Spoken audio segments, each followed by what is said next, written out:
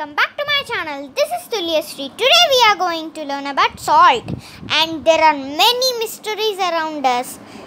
Okay, let's start. I think so you all know that sea water is salty. I think so. For salt and the sea water there is a link between. Okay, let's see this in this video. Okay. You can see this photo I was keeping in front of you. These are called shallow beds. First, the sea water is collected in shallow beds. Then, the sea water is let to dry. After that, after the water evaporates, the salt remains on the ground. This is how salt made. Okay, you understood? See the natural colors of the salt.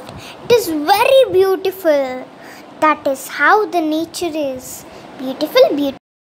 And iodine salt is mostly used to baking.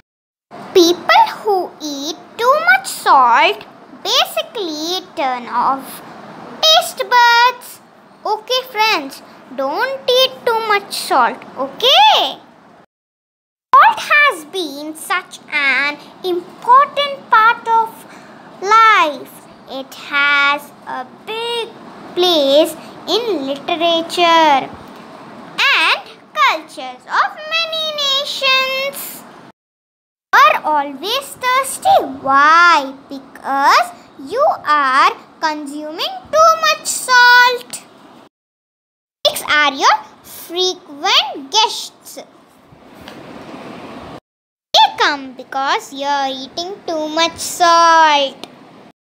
Friends, I hope you learned so much in this video. Okay, bye.